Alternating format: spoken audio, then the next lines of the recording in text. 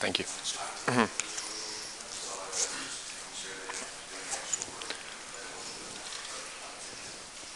soon as people in the back have their pizza on their plate, take it off.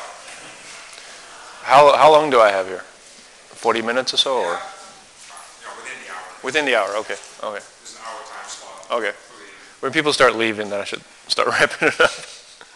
People only arrive, they don't leave. Yeah.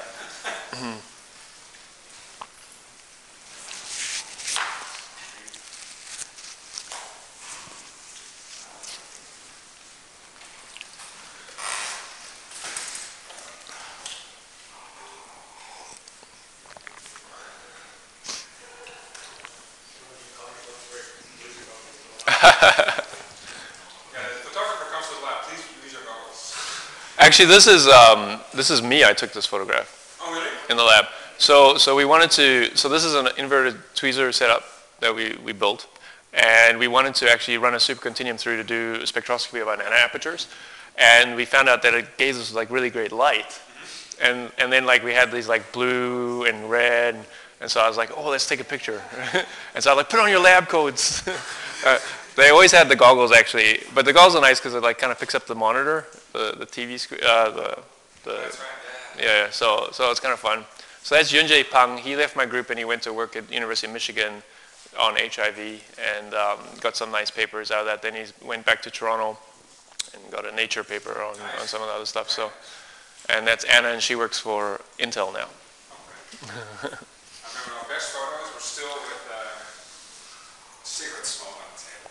Oh yeah, cigarette smoke. You know. So you shouldn't do it, of course. Yeah. But we had temporary permission, and actually Maxime Senenikov, I think, blew smoke in our cavity. That sounds like something a Russian would do. Yeah. So we could actually see the beams.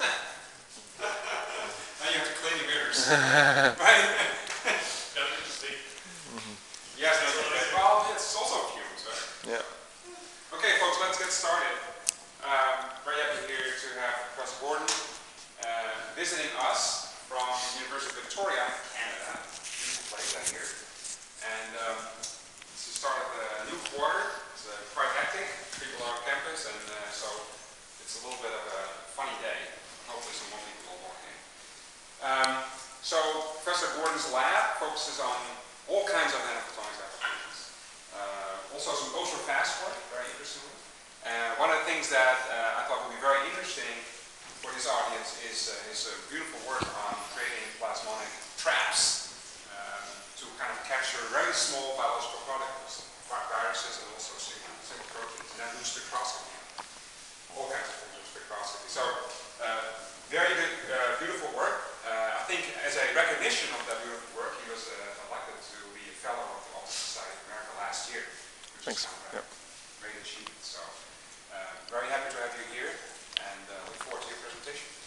Thank you. Okay, so yeah, thank you for having me here. This is very impressive facilities I've seen this morning already, and a nice seminar series, and I'm glad that you guys get to have some lunch here.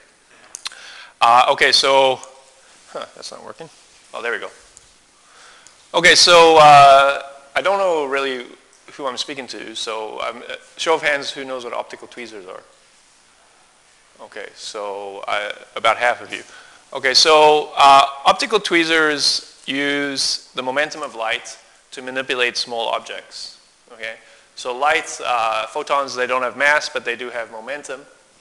And if you have a laser beam, for example, that's focused down, this laser beam is going to scatter off of an object. And so these photons that were going in this direction are now going to be changing their direction to go that way. And so there's a change in momentum, so there's a force. Okay, and that force will push this particle, the photons are going that way, that force will push the particle back towards the center of the beam. Okay, so in these types of optical tweezers, the tendency is to pull the particle towards the highest intensity region of the beam.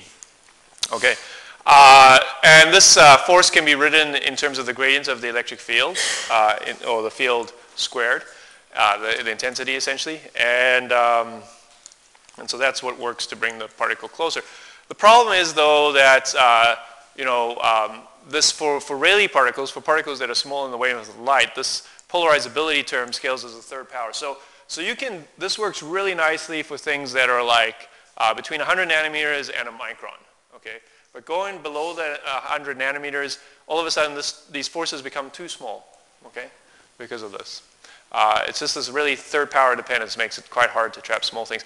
Now Arthur Ashkin, who was doing some of the first experiments on this, the first gradient force tweezers, even in the first work where he did this, he realized that to go below 100 nanometers, you could do 109 nanometers, and you would actually end up destroying the particles, or something would happen to them. But if you went smaller, then you weren't going to be able to hold on to these particles for very much longer. So this limitation has been there since the beginning. So like I said, these tweezers are really good for anything in this range. You know, if you want to look at bigger things, they're great. People have trapped bacteria, red blood cells. This is very commonplace in the optical tweezer community these days. But what we want to do is really move it down to 1 nanometer up to 50 nanometers, where traditional optical tweezers don't really work that well. Okay, so that's really what I'm going to be talking about today. And in this regime, you might want to look at things like proteins, single proteins, protein complexes, virus particles or virons, some DNA, or you might look at some colloidal particles or carbon matter. So there's lots of interesting things to study in that regime. And so that's where we want to go. Obviously, some of the work I've seen has gone even smaller today, has gone even smaller than that to the molecular, and you might want to use some other approaches like the ones that you're developing here. But I think really for solution-based studies of proteins and things like that, this is a really nice technique because it really it captures the right size range. So what is our trick? We have a trick, okay? Our trick is to use apertures in metal films. Okay, and Eric started by saying that, you know, I'm doing plasmonics. This doesn't really have to be plasmonics. This is a property of apertures in metal films. Hans Bethe basically came up with a theory which describes how light transmits through apertures. And he said, okay, not a lot of light gets through when the aperture is smaller than the wavelength of light. In fact, it goes as the 4th power. So before I showed you polarizability, which went to the 3rd power, this is even smaller. It goes as the 4th power. Okay, so the transmission goes down pretty rapidly as you make the aperture smaller than the wavelength of light. But now you put a particle inside the aperture, all of a sudden you've made the aperture, as far as light is concerned, you've made the aperture bigger because you've put a refractive index material into the aperture. The wavelength of light in a refractive index material goes down by the refractive index. And so essentially you shrink in the light, or you're allowing more light to transmit through the aperture. And this is exactly what happens. You get this large amount of extra photons running through this aperture, and these give you more force on the particle. So your transmission goes up. You're basically just shifting this curve to the right because you're increasing the size of the aperture effectively. So you dielectrically load in the aperture is another way that the microwave engineers might talk about this. Okay? And so you're playing off this 4th power scaling or the 3rd power scaling of Rayleigh scattering versus the 4th power scaling of aperture theory. And so you're able to restore yourself into a regime where you can actually trap very small particles. That's the idea. Okay. So how does that work? So this is this experimental setup, very simple. Essentially, inverted microscope, laser going through an aperture. You look at the transmission. And then when you see trapping events, when particles enter into the aperture, you'll see increases in the transmission. This is what the data looks like. So these jumps are increases in the transmission when 100 nanometer polystyrene particles enter into the aperture. And with even less than a milliwatt of laser intensity, or laser power I should say, we can hold on to this particle indefinitely. There's a jump initially, but then the particle doesn't disappear. Compare that with Ashkin's work where he was using a green laser. So we're using, this was a 1 micron laser, so a much longer wavelength. And he was using 12 to 15 milliwatts, and he could hold on to a 100 nanometer particle for 25 seconds. We're holding on to this guy basically indefinitely with less than a milliwatt of power. Okay. Now another reason you might want to use apertures as opposed to plasmonics. Okay, so I'm trying to distinguish what I'm doing from plasmonics. A lot of what people do in plasmonics is build these like nanorods or things like this. The problem with that is they're kind of thermally isolated from the environment. And so if you hit a resonance, you're going to increase the temperature up by 1,000 degrees Kelvin almost, okay, which is really bad. But if you have this aperture, you have all this gold around you, It's taking the heat away very effectively, and so you don't even get a degree Kelvin increase for the same local field intensity. Okay, so that's the key point. When you're dealing with biological stuff, you don't want to be like going to high elevated temperatures. Proteins will denature, 60 degrees, 45 degrees, whatever, depending on the protein and the environment, but you don't want to be up there. Okay, so we wanted to trap things that are even smaller than 100 nanometers, and to do that, we decided to design our aperture in a way that would allow us to sculpt the local field to be of the order of the size of the aperture. And so we use a double nanohole. And in a double nanohole, the appeal of this for me was that if you could make one hole, you can make two holes. And if you can make two holes, you can bring them closer together. And at some point, you're going to get these sharp apexes where they start to overlap. And this does the job of focusing the field to a very small gap distance. And so then you can imagine you can trap much smaller particles in this gap. So this is essentially what the experiment looks like. It's the same as before. You have particles that are diffusing around randomly in solution in an inverted microscope, in a microwell. And when you all of a sudden trap a particle, you see a huge jump in the transmission. This is a 20 nanometer polystyrene particle. This is actual data. It's not a subtle change, okay? It's like 20% change in the transmission. But the other thing you see is the particle moves around a lot, so you actually see the diffusion or the motion of the particle in the trap. And so you notice the noise here. This is the noise from your laser and your detector, but this is actually noise that's predominantly coming from the particle moving around. So we're getting information about the particle from its motion in the trap, okay? Very simple setup. We just make these double nanoholes in gold films, 100 nanometer gold films on glass. We use a spacer that you buy from Grace Biolabs.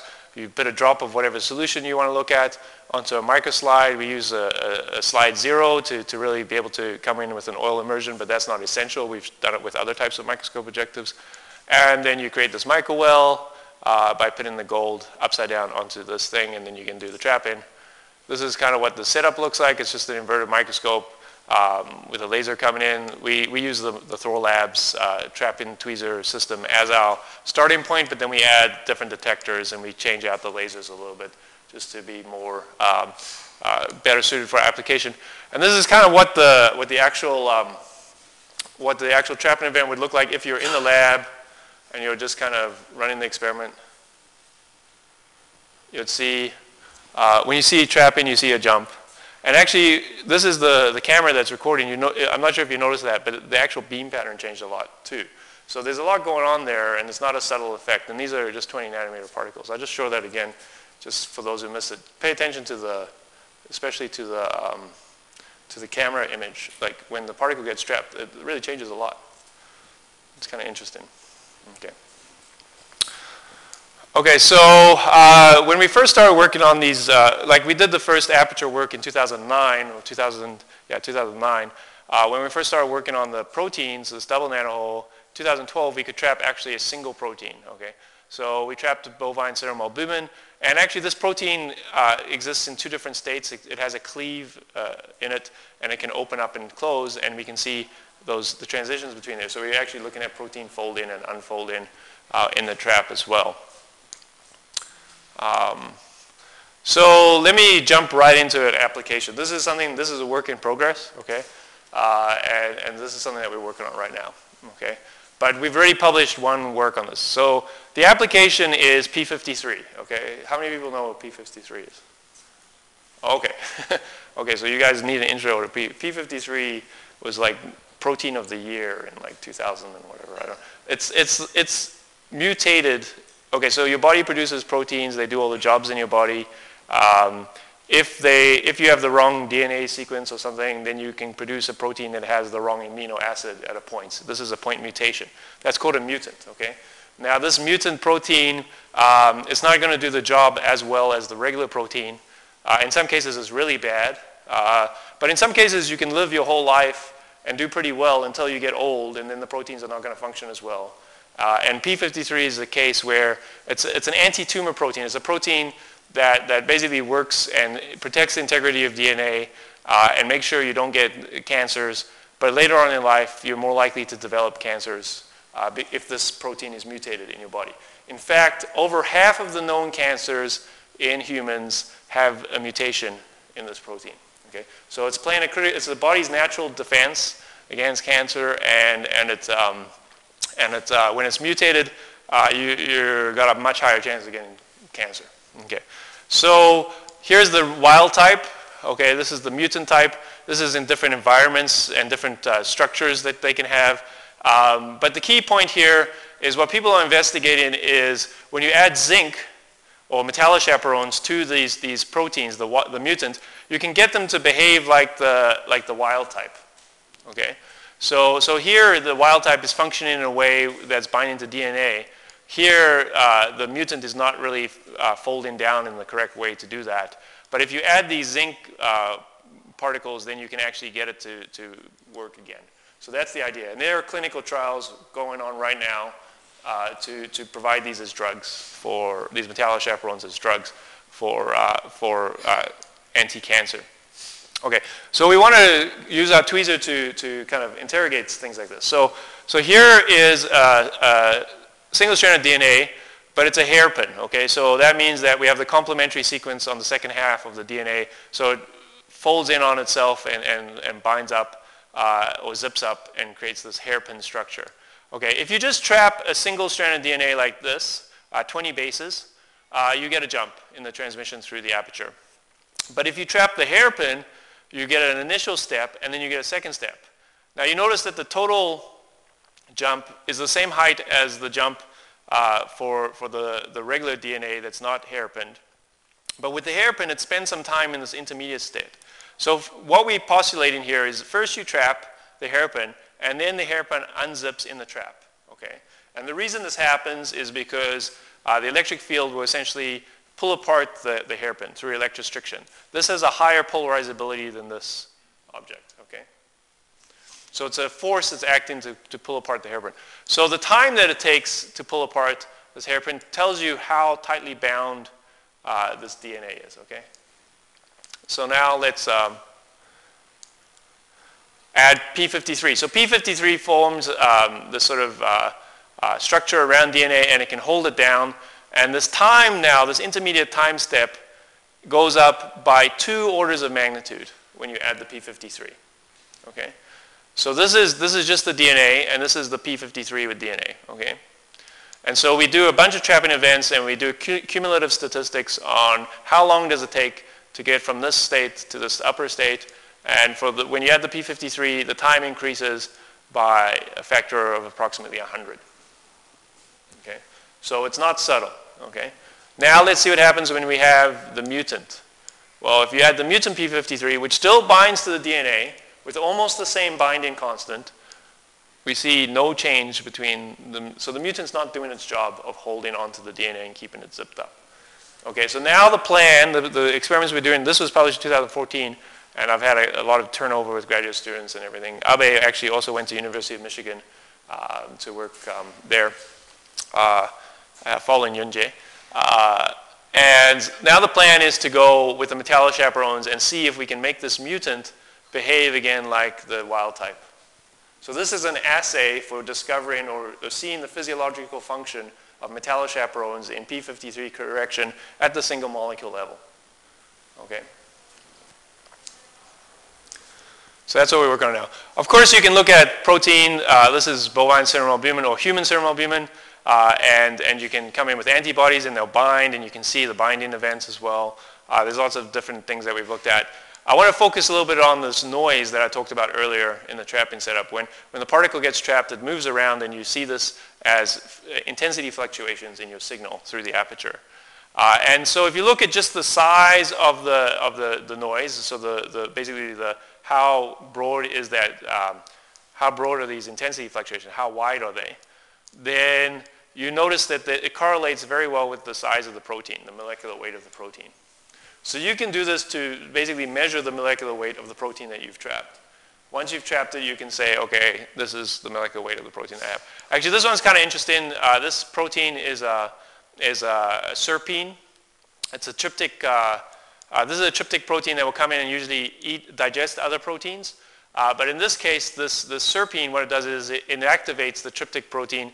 When you cleave off this piece of this protein over here, it forms like a rat trap or mouse trap that kind of flips the tryptic protein over to the other side and it activates it. But so we measured the tryptic protein and we measured the serpine individually and we got their molecular weights and they fell well in this line. But this guy over here, this vertical line, is the sum of the molecular weights of this guy and this guy. And we noticed that we were slightly displaced from the actual trend over here. And when we did the calculations, we found out that the piece that was cleaved off is equal to that molecular weight. So you can actually measure the molecular weight of a small fragment that's being cleaved off of the protein. Okay, there's also some correlation with the time constants. So not only is it the amplitude of the noise, but also if you take the order correlation of the noise, you'll get the time constant, and that also correlates to the molecular weight. We didn't actually get very good correlation until recently. We started to look at, okay, well, what's the power of doing single molecule studies? Well, there's lots of reasons to do single molecule studies. There's about 5 of them. Okay, one of them is related to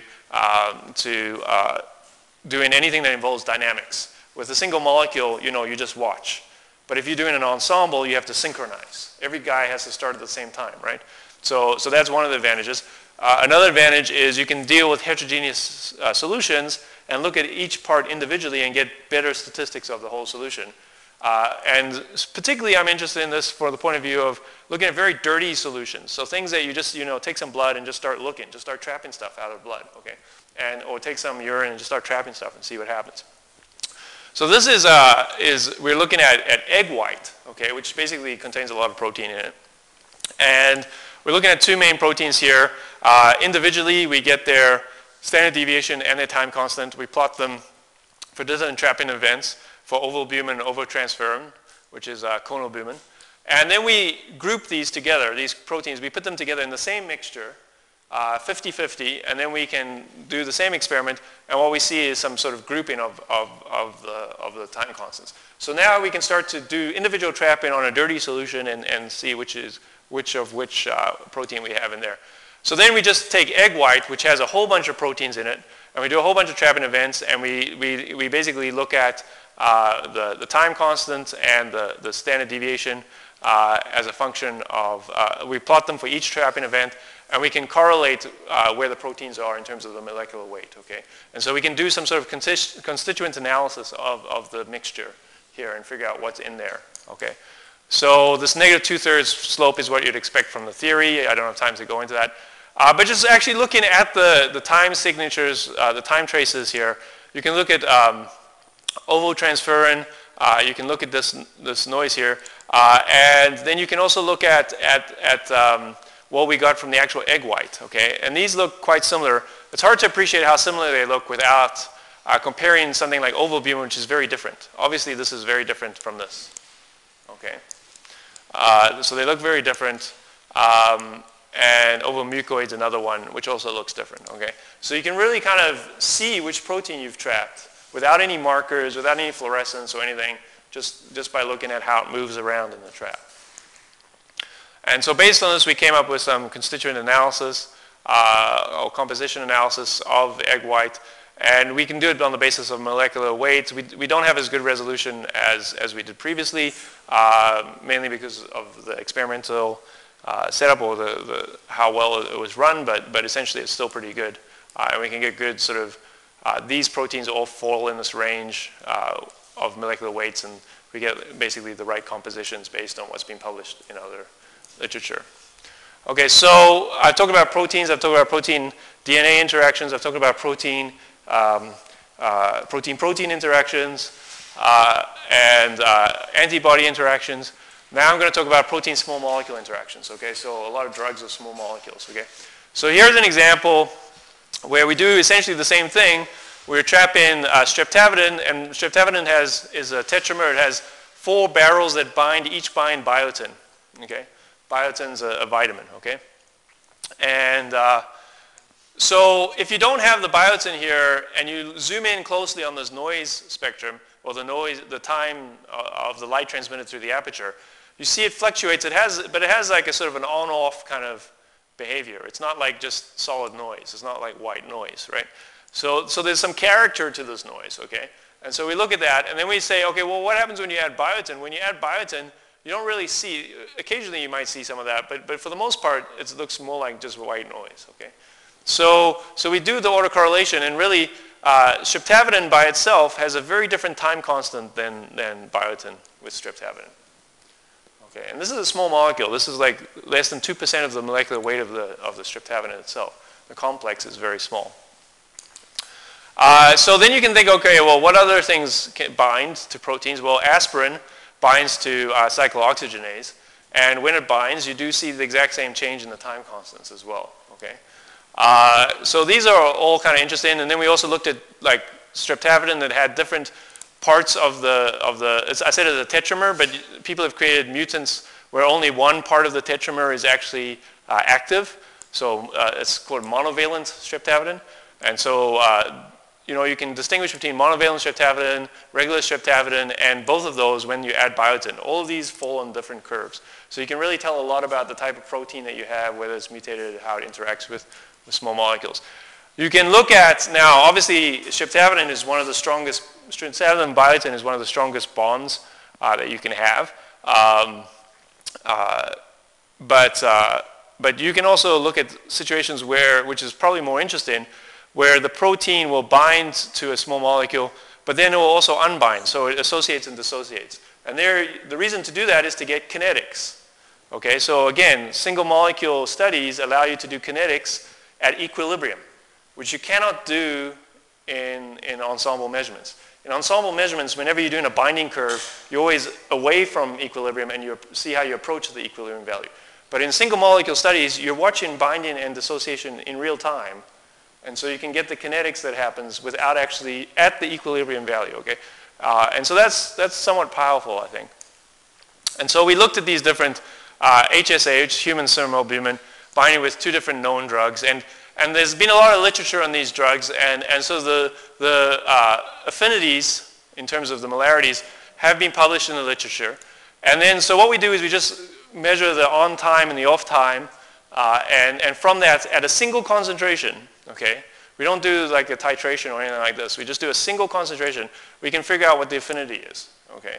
And so, and we get values that fall in the ranges produced in the literature for sure, okay? So this is a way to do kinetics at the single molecule level on like basically a single molecule at a single concentration. You don't have to do, do all different solutions of different concentrations and figure out what the binding constants are, okay? We were working a little bit with a drug company, Vertex, there in, we're working with the branch in San Diego and Torrey Pines. And they're interested in mutants and how to correct them. They have a drug that corrects cystic fibrosis. It's probably the first small molecule drug on the market. So somebody who would have died from cystic fibrosis will live basically a normal life. It cures cystic fibrosis for certain mutations. They're interested in seeing if our approach can work. And we looked at some of their proteins, and we were able to see differences with the protein and how it interacts with different things. So we could see that we will actually get in there. They lost interest mainly because they thought it wasn't ready for prime time. This technology. It's kind of, it doesn't trap like right away every single day. And so they had a lot of questions. We couldn't answer the questions. So I think they kind of moved on from this. But I still have I see a lot of promise, and initially they saw a lot of promise in this as a technology for being able to do drug discovery and analysis and proving the physiological mechanisms at a single molecule level of how the drugs are actually working. Okay. So I'll say that's part one of the talk. Okay, part two. Okay, so talking a lot about Raman and cavities, or Raman. I've seen a lot of nice Raman work earlier on and using it as a probe. Interesting thing is vibrations. They're kind of related to the size of the particle that's vibrating. And so there's been a lot of work. It's kind of like the community of cavity optomechanics is kind of combining now with the Raman community, and they're starting to learn from each other a little bit. The quantum limits of all this. I'm not really personally interested in the quantum limits. But essentially these communities are kind of coming together inevitably, because as you make things smaller, the frequency increases, and you go from sort of cavity optomechanics where you have macroscopic mirrors and they're doing gravity wave detection down to the level of these micro resonators that are gigahertz types of vibrational frequencies. But now let's ask ourselves, what happens when we talk about light interaction with things like single proteins? Okay, well these proteins, they have vibrational modes because they're a couple of nanometers across. Their vibrational modes are kind of around the terahertz regime. Okay, so this is kind of where we're going is looking at this low frequency Raman to understand about the motion of proteins and how that works, and nanoparticles in general. Okay, if you go even smaller than proteins, if you go to C60, the lowest order modes are going to be 8 terahertz, 15 terahertz around there. Okay, so these are the Raman active modes. L equals 2 and L equals 0. So the breathing mode and the accordion mode. Okay. So we want to listen to these proteins, and we use this process of extraordinary acoustic Raman scattering. And the reviewers of our paper said, this is not really extraordinary. If you want to say something's extraordinary, you have to provide extraordinary proof. And so they made us redo a whole bunch of experiments, and it was quite frustrating. But I like that it spells out ears, because essentially we're listening to the proteins, okay, what sounds they make. Okay, so we do the same laser tweezer setup. The only difference is we use 2 lasers, okay? So this is like a stimulated Raman experiment almost, except there's one very important difference. Okay, so we use these 2 laser tweezers, 2 lasers. They have slightly different frequencies. That creates an intensity modulation at the beat frequency between these 2 lasers. So the difference frequency gives you some beat-in, okay, and so you get a beat-in in intensity, and you can scan that beat-in frequency from tens of gigahertz up to terahertz or several terahertz by tuning the lasers, okay. But this intensity modulation then will modulate the vibrational modes of the nanoparticle that we have trapped in the laser tweezer. And when you hit the vibrational resonance of this nanoparticle, all of a sudden what we observe is an increase in the noise. Okay, so we're not doing stimulated Raman in the sense that you kind of will be looking for you'll be looking for a coherent signal. You'll be looking at the light. We're actually just looking at the particle moving around. Okay, so that's the way that we measure. It's different. It's a different way of measuring than stimulated Raman. We're measuring how the particle moves around more. So we sweep the frequency difference between these 2 lasers, and at some point you'll hit a resonance of the particle, and so you'll get an increase in the noise, and then when you sweep off resonance, you'll get a decrease in the noise. And these are actual data taken, when you're on resonance and when you're off resonance. This is a bent histogram of these fluctuations. Okay, so to calibrate the setup, we use things like polystyrene nanoparticles, size standards, and you get these L equals 2 and L equals 0 modes. The vertical lines are what you would expect from LAMMP's theory, and so we believe that we're actually observing these modes for this 20 nanometer particle. But then when you change the particle size, the modes shift in the way that we expect them to shift. Okay, so you can actually observe something that you believe is real. Now, compared to low frequency Raman, this has pretty good resolution. Compared to micro-Brion scattering, which is essentially the same thing as far as I'm concerned, maybe the resolution is similar or slightly better, but it really, I've never seen micro-Brion go below 200 nanometer particles. So here we're talking about like 20 nanometer particles of single proteins, okay, which I'm going to get to in a second. So you're really going down to very low frequencies that, with very high resolution, that hasn't, for very small particles, that have never really been accessed before, as far as I can tell. Okay, well, the resolution is so good that you can resolve, this is a titanium nanosphere, and you can resolve splitting in the acoustic modes of titania, because titania has an anisotropic crystal, and so you're going to have different sound velocities along different axes, and each of these will have a different resonance for the L equals 2 mode. And so you can actually observe this in the setup, which is kind of nice. So that's a pretty small separation. It's 5-6 gigahertz separation. So it's quite a nice resolution there. Of course, proteins, if you trap them, you can also do the sweep. And all of the proteins that we trap in here all show, there's 5 different ones. These are from a size standard kit. They all show different signatures. Okay. So essentially, we're able to identify the proteins based on their spectra. And then we try to come up with a theory that would describe this, and our theory was pretty simple. Essentially, we made the protein, we did an elastic network model of the protein, figured out where the vibrational resonances were, and then we fitted that with an ellipsoid and looked at the stretching coordinate to look at the Raman activity or the Raman index of these proteins. And although these proteins have lots and lots of different modes, only certain ones are very strongly Raman active, okay? So there might be a small part of the protein that's moving at a low frequency, but that's not the one that's actually giving you the dominant signal there. So it's kind of hard to correlate, what we observe in experiments with what we actually see in theory. We're trying to kind of make some correlations here. Certainly things look pretty nice, but there's a lot of things you don't really see very well in the. So this is theory and experiment, okay? So, and here's another example, 2 more proteins. It's not perfect, but it's a good first attempt, I think. Of course, you can trap and do the same experiment with DNA. I've shown you DNA already. Here's a single strand of DNA. Again, when you hit the resonance, you're going to have an increase in the noise. This is just showing that again. When you sweep in the frequency, for off resonance, you're going to have lower amplitude of the noise. When you hit the resonance, you're going to have a larger amplitude of the noise, and you can map that out as a function of the sweep. Okay, so a single strand of DNA is essentially just a spring. Okay, you're just pulling on a spring, or masses connected by springs. We know the spring constant from AFM measurements.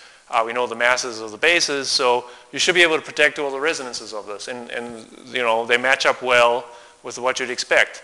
Now the nice thing is all the different bases have slightly different masses, and so you can basically different resonances based on which sequence you use, and we have probed that here. All of these sequences have the same number of bases but different actual sequences, and you can see you can distinguish between them in this experiment. So that's kind of a weird way of looking at these guys. Okay, so I think I've basically shown you that we can probe into this regime of single molecules, and we looked at proteins, we looked at protein-protein interactions. I haven't really talked too much about complexes. I talked a little bit about tryptic inhibition. So as a summary, I actually have some extra slides, so I have some extra time, so I'll talk about some of the other work we're doing here, which is not necessarily a single molecule, but or we can stop for questions and then I can go back and talk some more. But just as a summary of what we can do with this approach, protein-DNA interactions, protein-protein interactions, protein-small molecule interactions, so particularly for drugs. Protein sizing, looking at heterogeneous samples, dirty samples, just looking at single molecule level. I didn't show this. I have some slides on it later. We've trapped virus particles as well. The acoustic vibrations of viruses are interesting. There were some grants, in the 90s, I think, where people was thinking, okay, well, viruses have a very well-defined frequency. And so if we come in with RF radiation or come in with some radiation, we can selectively destroy all the viruses in your body. So that was kind of the thinking. And people did some good work on that before 2000 for sure. We can size nanoparticles and analyze them, and now we've looked at proteins and their vibrational modes. Okay, so that's my group and some of the funding. Maybe I'll spend 5 minutes just hitting the high points of some of the other stuff that I have here.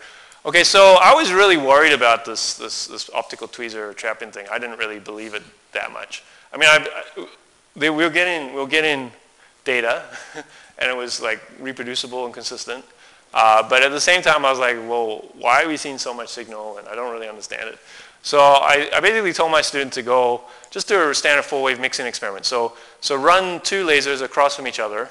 These will interfere and create a grating if you cause in these particles to vibrate in solution. So this is not a single molecule or single particle experiment anymore. There's a large number there. And then you come with another laser, and you look at this grating will diffract this laser and make it reflect. But it actually also, because this gradient, these are 2 different frequency lasers, the gradient is moving, and so there will be a Doppler shift of the diffracted beam. So this is a standard 4-wave mixing, nearly degenerate. So they're almost the same frequency, nearly degenerate 4-wave mixing. The nice thing about it being nearly degenerate is you don't have to do phase matching so much because they kind of all have the same frequency almost. Okay, so this is the optical tweezer experiment that I showed you before. And then we took the same nanoparticles, these NIST size standards. They have pretty narrow, they're pretty monodisperse, okay? And we did the same experiment, full wave mixing, and we got these same peaks. Okay, and this one's a little bit harder to see, but it's there. Okay. So actually these particles are actually given a signal, a real full wave mixing signal in solution, even though we're using pretty low intensity CW lasers. And so this is very interesting because this is a pretty large nonlinearity, okay, for these nanoparticles. And so we didn't really understand that part well, but at least I was happy to see that we could get the signal another way rather than just optical tweezers. What's interesting is like these 2 nanometer gold particles, they have pretty high frequencies. And I was thinking about using these for ultra-fast optics, nonlinear optics, okay? So 1.5 terahertz is a picosecond type of vibrations. These are the 2 nanometer gold. This is a 5 nanometer gold. The same amount of gold in this solution as there is in this one. Okay, just this one, because it's because of the size scaling, it looks clear compared to this one, which is, it looks very dark, obviously. So why do we see such a strong signal? You know, if you do the calculations, it's a good thing we didn't do the calculations first because we would have convinced ourselves right away that it's impossible to see anything. Okay, but then when we do the calculations, we realize that actually we actually seen a huge nonlinear response. And one of the things that we notice is that you don't see any signal for low laser intensities, but as you ramp up the laser power, all of a sudden you start to see this full wave mixing signal. It's like a threshold. And so what we think is happening, these particles are vibrating, and that's usually heavily damped by water, but it pushes the water molecules away, and this creates a cavity around it, which allows you to actually have a much higher frequency oscillation. So even though your particles are in a viscous, very viscous medium at this length scale, they don't really see the material, the medium, because they push the water molecule away at a rate that's faster than the water molecule can come back. And so you can actually look at viscoelastic theory and a particle vibrating in vacuum and look at what experimental values we measure, and you see that we're somewhere between the two of those, okay? And so we've started to do, actually we just submitted our first paper on this. We're doing some simple Lennard-Jones liquid model, and we move a particle around or we expand it in solution, and we do see this threshold behavior. So even very simple molecular dynamics simulations will show you this threshold. Now, I'm going to say something controversial at this point, okay? And why I think this is interesting, okay? So this is all very interesting because, you know, physics, whatever. But what's really interesting for me about this is why are proteins the size that they are?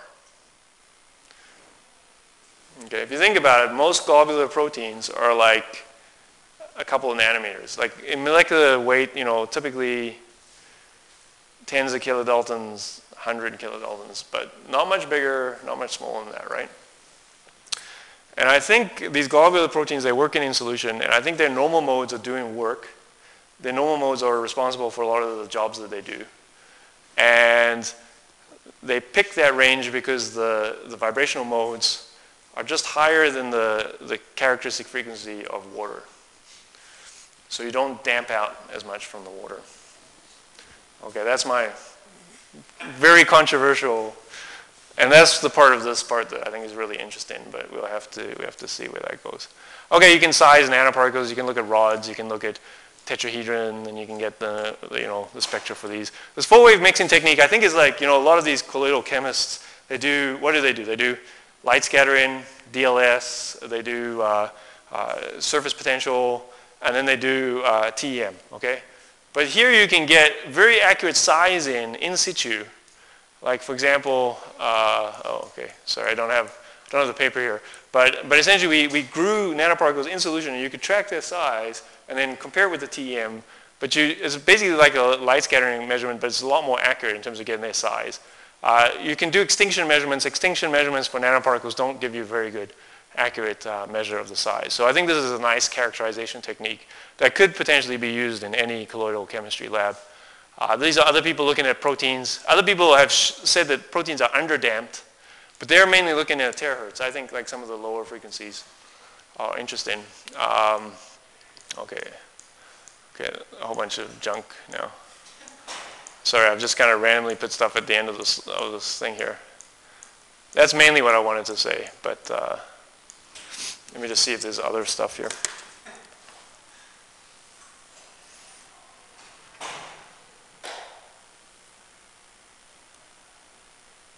Oh yeah, I wanted to just show you the virus stuff.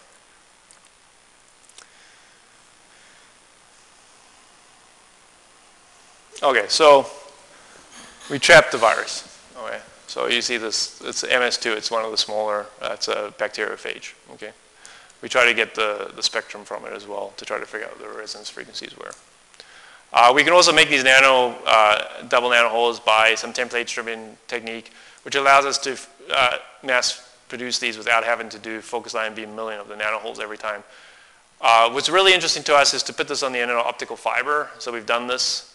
You take an optical fiber, you coat it with gold, and you put double nano holes in there. We're also working on ways of combining this template stripping with the optical fiber, so we're working on that now.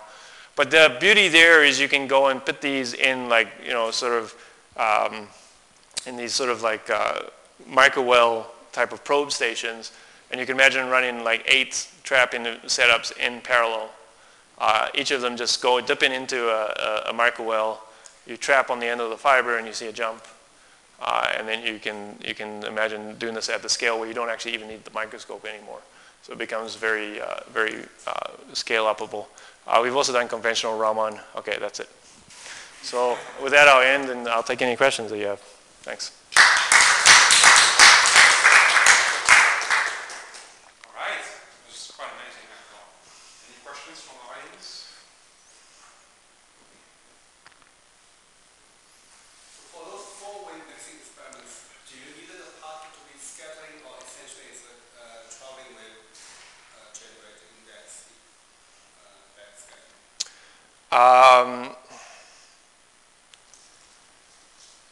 The particles themselves each individually scatter, but not a lot. Okay, so essentially we're using a sort of an effective medium theory. When electrostriction makes the particle elongate or changes its shape, it changes the local refractive index. And so this creates a local grading. And the grading is actually moving because the particles are oscillating. So as it contracts, the refractive index effectively goes down. And so then it will expand and contract and expand.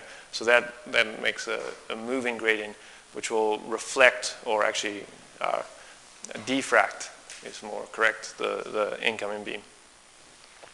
So yeah, it's not necessarily a scattering particle. It's more like a continuum. So, traditional forward mixing is kind of a coherent wave mixing effect. Yeah. But this seems to be, to me, it looks more like what you do is you pump those modes kind of incoherently. So you pump energy into those modes. Yeah. Transfer energy in those modes. And then you temporarily change the refractive index because the molecules are now hotter. I think it has to be coherent. It has to be coherent. Yeah. Yeah, because you pump in at the difference frequency, and then you come in with a laser, and it diffracts that. So it's important that all of your particles are in sync with each other. Well, they will be in sync. Yeah. Because, So that's what I mean by coherent. right. Yeah. Certainly very interesting stuff. Anybody else? I have more questions for you. Okay. Yeah. So you alluded to this in the beginning, or like right at the end actually, that you had, 8 traps. It seems like multiplexing is definitely the way to go. If you go, and it depends on. I mean, I think I presented this to the guys at Vertex, and they laughed at me because they actually weren't interested in this for drug discovery so much. But I'm interested in it for drug discovery because I think if you have an assay like our DNA one, then you can start to test a whole bunch of different compounds, and so multiplexing is the way to go. Yeah. So with before you introduced the idea of having multiple traps, Yeah. all of these measurements are done on one. Yeah. Is that right? Yeah. And what is the success rate of making a trap that actually works? And once it works, does it work all the time? Or? Essentially, all of the traps that we make, we have a high yield on the fibbed fabricated traps. They do foul pretty quickly, so you can run an experiment a couple of days, but after that, you got to worry about the surface fouling and stuff getting stuck in there. Because of like the illumination, like thermal loading of the light? Well, if you trap something and it just gets stuck on the surface, then you don't see the signals change anymore. You don't see jumping anymore. Surfaces can also get fouled in other ways. They can pick up charge, then it just basically repels everything that comes close by.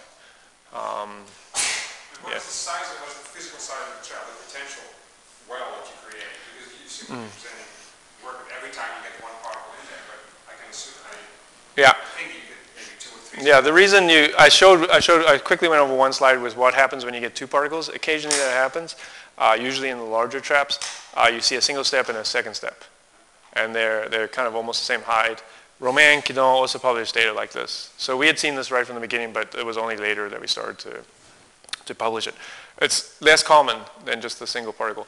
The reason being that most particles in solution, by virtue of the fact that they're remaining in solution and not, binding together or falling out, is they have some charge on them and they repel each other.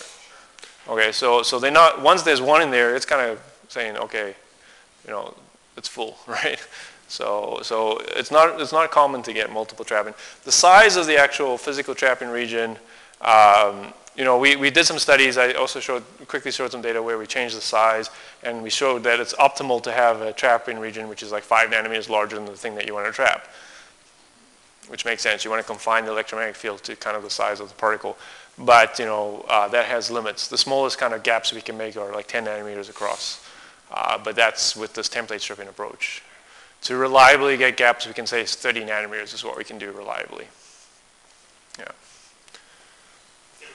Try doing something with pulse laser with time resolution? We have tried this, yeah. Work in progress, I guess. We had a student who started to trap with pulse laser. One of the things we were really interested in is the pulse laser has much larger instantaneous electrostriction, right? So you can imagine and you could imagine doing these like Oki type of measurements, like pump probe type measurements to probe the same kind of things that we're doing here. And so we're thinking about doing that, and the student managed to get the trapping working with the femtosecond laser, but then left and then for personal reasons, and then actually ended up coming back to my group.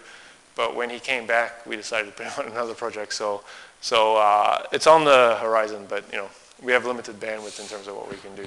I'm more interested in really trying to get the P53 working, stuff that I think will have a broader impact in terms of, but certainly from studying the physics, femtosecond stuff or even picosecond stuff is where we want to go with this. I mean, where a lot of people want to go with this. All right. Okay, great, thanks a lot. Yeah, thank you.